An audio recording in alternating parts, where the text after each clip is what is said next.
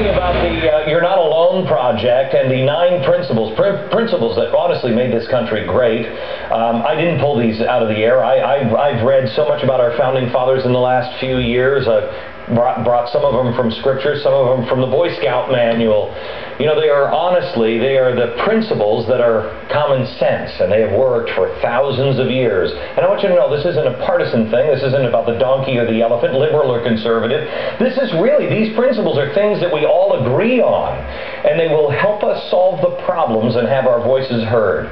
Part 1 of the project has been the 9 principles, and they're outlined at glennbeck.com. If you believe in at least 7 of these, email your photo to wesurroundthem@foxnews.com. Now, step 2. We're going to add 12 values, and here are the values: honesty, reverence, hope, thrift, humility, charity, sincerity, moderation, hard work, courage, personal responsibility, and friendship.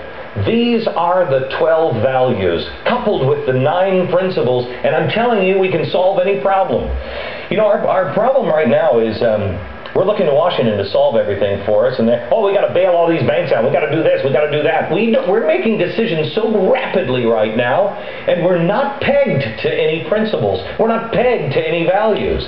You know, if you would define the problem that we're having, what would it be? I think the problem that we are suffering from is greed and envy and a lack of honesty. So how do we solve that?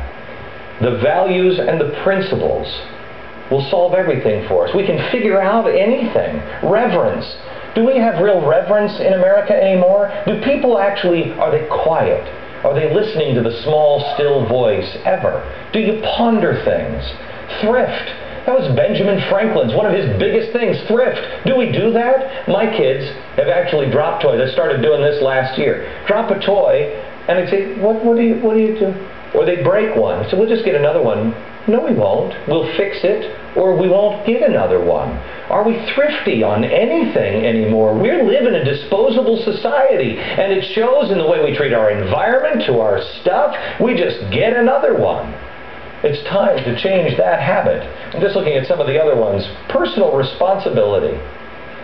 My gosh, I'm responsible for me, and you're responsible for you. We'll help each other out, but I'm responsible. And you know what? This goes all the way to the biggest problems that we have. Everybody's blaming Madoff or the bankers or Wall Street or Washington. But you know what? You know who ultimately is responsible for everything that we're going through? Us. We the people.